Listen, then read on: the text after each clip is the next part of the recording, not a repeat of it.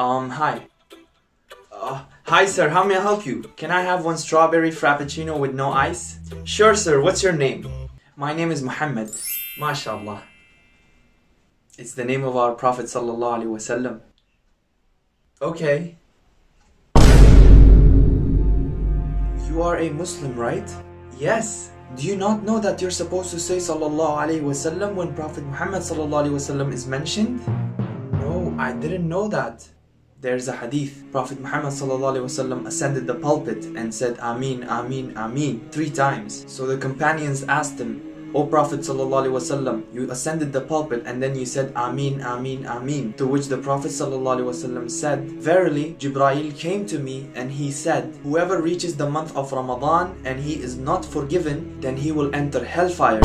Allah will cast him far away. So say Ameen. I said Ameen. Number 2, whoever sees his parents in their old age, one or both of them, and he does not honor them and he dies, then he will enter hellfire and Allah will cast him far away. So say Ameen. I said Ameen.